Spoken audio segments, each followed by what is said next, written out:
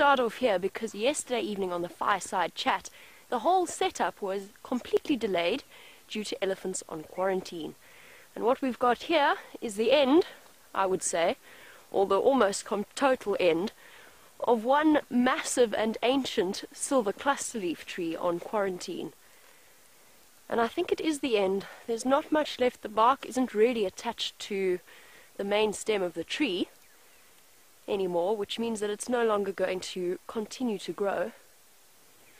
And it's just an interesting insight into the fact that as the drought continues, and I'm a little bit out of breath because I nearly fell out of that tree, as the drought continues, our elephants are going to be targeting the trees more and more frequently.